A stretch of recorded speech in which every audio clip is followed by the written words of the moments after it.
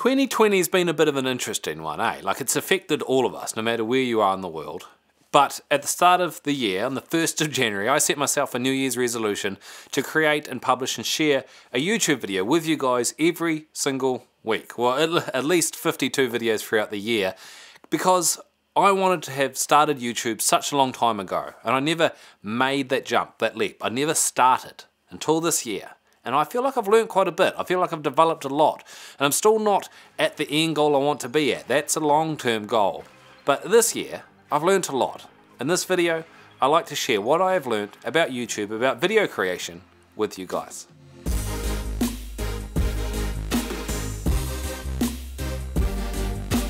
So to start with, I think the biggest hurdle that'll stop anyone, that stopped me for such a long time, is just not feeling like you're ready, not feeling like you're good enough. So my way to get around this was I created some videos, I edited them, I uploaded them, and then after maybe a day or an hour, I deleted them. But I went through that process until I kind of got to the point where I was actually so frustrated about still not fully starting that I just started leaving the videos online. And this was actually the greatest thing I could have done.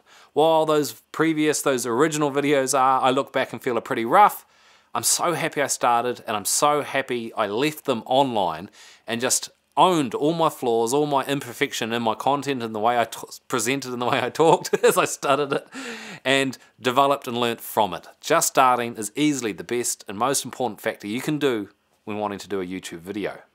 How do I introduce something that I plan to be such a turning point in my life? How do I sum it up so short and sweet that it makes sense?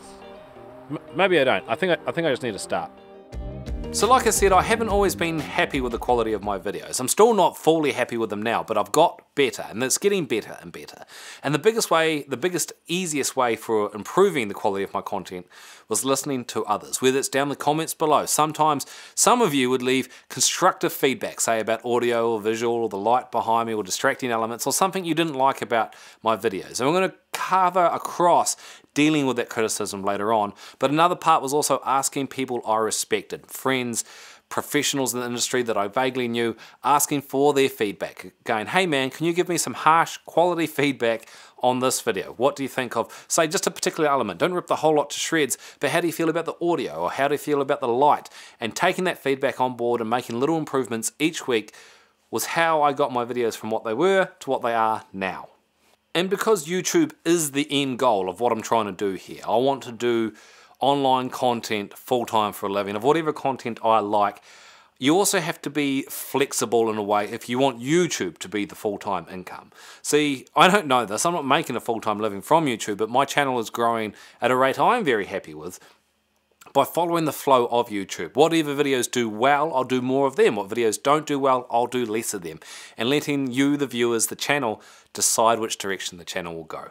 So my process for making a video, what do I go through? Well, first of all, the number one is the content / the story. What is the video going to be about? The idea. I introduce it, I explain it, I have the climax of the video, and then I summarize it up and end the video. And that story, that real simple process, introductory, how you got to that end goal, what the final solution was, a summary and thank you and goodbye. That's my video. That's all I had to work out for the bulk of my videos each week. And that was definitely the most important factor.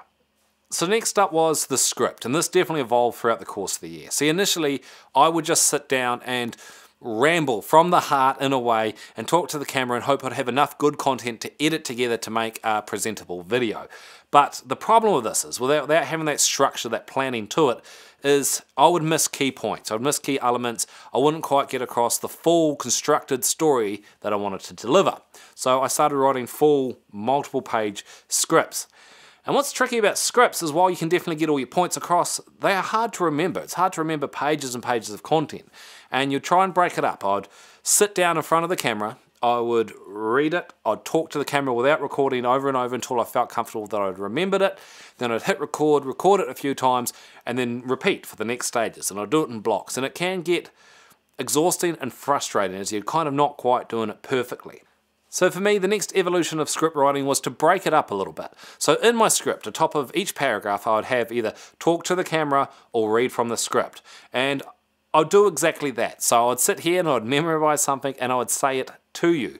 And then with the next stage, I would look down and I would read it. Well, actually, I'd try and hold the paper up because I want the audio to sound exactly the same. And then I'd memorize the next bit and say it to the camera. And this was a little bit easier to do, and it still got across exactly what I wanted to say, but it was still tricky. So the final evolution so far was just to do bullet points. Instead of trying to remember and read a whole lot of content, just talking once again from the heart, kind of like how it began, but still that structured bullet points of things I have to cover and I have to get across. And so far this seems to be the easiest. I don't have to spend a day or half a day writing a script. I don't have to remember anything. I just write down my ideas, try and keep it as short as possible, and just once again talk from the heart. Next, onto framing and lighting. So for those of you that have been following since the start of the year, you'll see this shot has not shifted, but hasn't changed too much throughout the year. I've always been sitting in this similar spot, but the lens I've used, the light I've used, especially this little blue glow just along the side here, turning off the background lights. I used to have a computer screen back there, especially with this background. It has changed a lot throughout the course of the year. See, a big thing I was trying to do is create separation from the background to my face. I want you to look just at me. And when the background was lit up, because it is that wooden, reddy brown color, because it was a similar color to my skin, my face would fight with it. So it just had to get darker and duller, and this blue light came in just to create that little bit of a color separation from the background to make my face stand out more. And this light here is one big giant octabox, which I'll get a shot of to show you from behind. But this is huge. I've had this from the start, and this has actually made a big, big difference. Sound and audio. Now this has been an interesting one that definitely took a lot of time to work on. See, initially I'd just have this Rode mic here, and I'd have it on a stand kind of just out of shot, like about there. Also on the subject of getting optimal sharpness, so on this lens, which is the 10-24, I never shoot at 10 and I never shoot at 24. And that was as close as I could get it. I just ran a cord from the back into the camera, but it doesn't sound phenomenal. It doesn't sound as good as the mic I'm using now. But the problem with this mic, and the mic I upgraded to, is this mic sucks outside. There are leaks from the back that let a lot of wind in. This one here is far better from outside. It has a much better sock, but it doesn't have the wind leak at the back like this one here does. So for outdoor recording, this is okay, but neither of them sound as full and as rich as the mic I'm using now. So upgrading in good audio gear definitely made a huge difference. So instead of also having it on a little stand just out of the shot there, which was limited to how close I could get it to me. See, because the shot is so wide, but there's not much space at the top here, having the mic shifted to above, it's right there, let me get it far closer to my face, to my mouth, and still give me room to move, to do these hand gestures, and no matter which way I look and talk, it's still pointing at me. When the mic was over to the side, if I looked this way, it got quieter and louder if I pointed at it. So flaws to having it to the side and getting a little boom arm, running it over to it's just out of shot there, and then running a cable back to the camera has made a huge difference. B-roll. So this is actually a pretty big one. So a big flaw, the easiest way to create a YouTube content, I guess, is to sit down and to talk to camera very much like this video is. But it's a lot of FaceTime, it's a lot of me, and it can get a little bit boring. It's a little bit boring for me to edit, and it's a little bit boring for you to watch later on. So the best way to overcome this is to overlay nearly as much as your video as possible with shots of other content. It's called B-roll. This is the A shot, the main shot of the video. B-roll is the second shots that you overlay on top to fill, to cover up my face for the entirety of the video. Getting better and better at that made a big difference for me. It was enjoyable to do, to actually try and find creative ways to film content, to cover up my face all the time has been a nice step forward and something I'm constantly trying to improve and work on. However, I don't want to remove my face from it completely. My personality, me, is part of this channel, and I want you guys to feel that you can talk to me, and so many of you do. I appreciate all the comments. So you got to have that little bit of a balance, but you can definitely, and it's so very easy to, have too much face time in your video. But it hasn't all been easy sailing. There have definitely been some things about this year that have been tricky to overcome and deal with. And the number one is quite a personal one, but it's very popular, very common, is gas. Gear acquisition syndrome. Convincing yourself you can't do something, can't create something, unless you have spend the money to get the certain amount of gear you need to create it done. And there are some things I would call necessary, that are required, that I definitely don't regret investing in, and other items are just maybe overkill. So for me, the three most important items I reckon you need is a good light, a good mic, and the right lens. It doesn't have to be expensive lens, but a lens that is just good for video, good at autofocusing, can give a relatively shallow depth of field, blurry background. Those three things for me I think were very important. The actual body, any other accessories, I think you can get around with good ideas. But a good light, a good mic and a good lens, world of difference. Number 2 is rude commenters, getting that harsh feedback online. And so sometimes people would leave comments which I felt were kind-hearted. They were trying to criticize what I was doing, but in a nice way. And those you can deal with. Like you have that conversation and those people are fine to deal with. Some people are just rude. Some people will insult you personally for what feels like no reason at all. I don't know who some of these people are, but keyboard warriors who live a very sad and lonely life exist, and they will comment on your videos. But there is a great feature amongst YouTube. You can go to hide user from channel. And this doesn't let that person who has been rude and insulting know anything about it. As far as they know, you just haven't replied. But if they keep going on a rant and keep running you down, you and your followers will never know about it. You don't need that shit in your life. Block it out, but don't completely close off the people that are just trying to help. You can control the negative and the positive and the feedback that comes into your life through YouTube. Find that balance and embrace it. And the final thing that has been tricky and harder to deal with is clickbait. See, I participated in some clickbait. A little while ago, I made a video called Fujifilm's Worst Wide-Angle Lens, and it was a review of this lens here, the 18-55.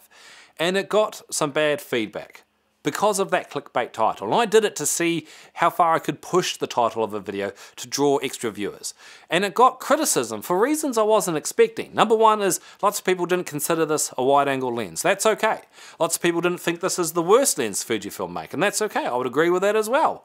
But my title was, we didn't align on our views is where it came to. So I had to spend a lot of time explaining to people who didn't even watch the video but felt the need to comment on it and run me down about why I thought this was a wide-angle lens and why I thought it was the worst wide-angle lens. And it was a lot of work. It was exhausting. It was hours and hours of replying to people, giving reasons for why I gave that title, and I converted them into subscribers. I'm sure many of you came along because of that video. And it was hard work. Too much hard work, to be honest. Like, it required a lot. And I think I would have maybe been better off not doing such a clickbait title. And while it worked, I got a lot of subscribers from that. Like I said, the hard work it was required to do wasn't easy. I would have been much better off to go, is this Fujifilm's worst wide-angle lens? But to summarize my whole first year of YouTube up, I thought I would end it with a few different stats. Currently, at the time of recording this video, I have 4,682 subscribers. In the last 365 days, I have 209,000 views on my channel, which equated to 830,000 view minutes. I think that's roughly a year and a half of content watched in the first year of my channel. And I guess the big one, after one whole year of making videos, which is roughly, we'll say, 30 to 40 hours a week, except for over COVID, there's a period there where I did 30 videos in a row and each one of them, like every single day, was maybe 8 to 10 hours. I have made $616 US. Actually, let's do a little bit of maths on that. So $616 divided by, well, say I spend 25 hours a week creating videos, times 52 is 1,300 hours. So divide by 1,300. I've been roughly making, or rounded up, 50 cents an hour to create YouTube content. It doesn't sound good. It's not pretty when you pitch it like that. And you need to be prepared for the income from YouTube to not be pretty. I do it because I love it. The revenue I've generated from other sources because of creating YouTube videos has been helpful. But above anything else, I want to end on the revenue, the 50 cents an hour after a year of doing at least 25 hours a week. I do it because I love it. And if I could give one bit of advice, if you want to do a YouTube channel, if you want to start creating content, make sure you love it and just start. For everyone that has been following along throughout the year, or if you've only just jumped on board, thank you so much for subscribing. Thank you so much for your comments and your support you leave down in the comments below. I appreciate it. I do read every single one of them so far. I wish you all a Merry Christmas. I wish you the best of a new year. Hopefully 2021 is a little bit less pandemic-y than the previous years have been. I love you all to bits. Thank you.